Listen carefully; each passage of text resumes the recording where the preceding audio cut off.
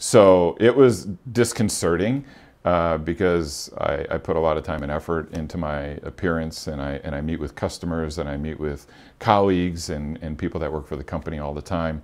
So I want to make sure that I look professional. But at the same time, it was one of those proud moments where, okay, I finally lost a tooth. I'm officially a hockey player. Hey, I'm James Rooney. I was a patient at Dr. Loetscher's. Had surgery about a year and a half ago. Worked on one of my teeth. So I grew up on the south side of Chicago. I was a hockey player since I was 8 years old and still play today. So I've been playing hockey for 40 years. So Jim came in, he's a professional, owns a company, but he's also a hockey player.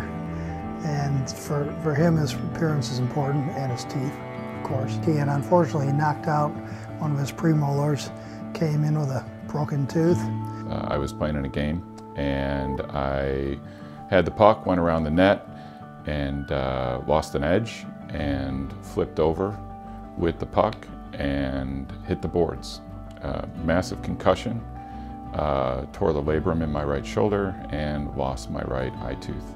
I had asked a few people around the area who was the best, and they told me Dr. Loetscher's. When I got into the operating room, doctor said, hey, look, just to be totally honest, I'm not sure if we're going to be able to do everything that we wanted to do today, because the recent x-ray that we took shows that there was a lot of bone degradation.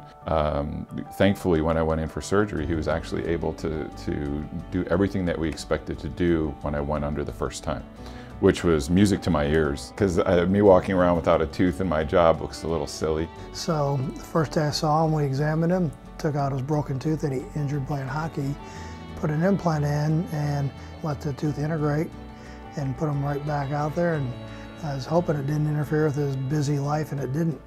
You know, from the moment you walk in to talk to the individual at the front desk, to the moment that you get home post-op, and someone calls.